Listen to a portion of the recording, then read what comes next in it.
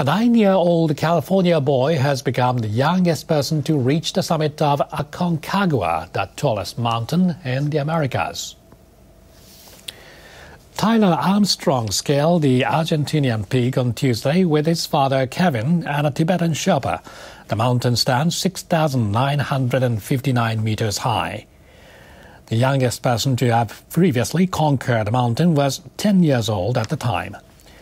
Argentinian authorities only allow people 14 or older to climb the mountain, but Tyler's family persuaded them to grant permission. Me and my dad got to reach the top together, so that really hit my heart because me and my dad both did it together. The boy has already scaled Mount Kilimanjaro, Africa's tallest mountain, and next plans to tackle Mount McKinley, the highest in North America.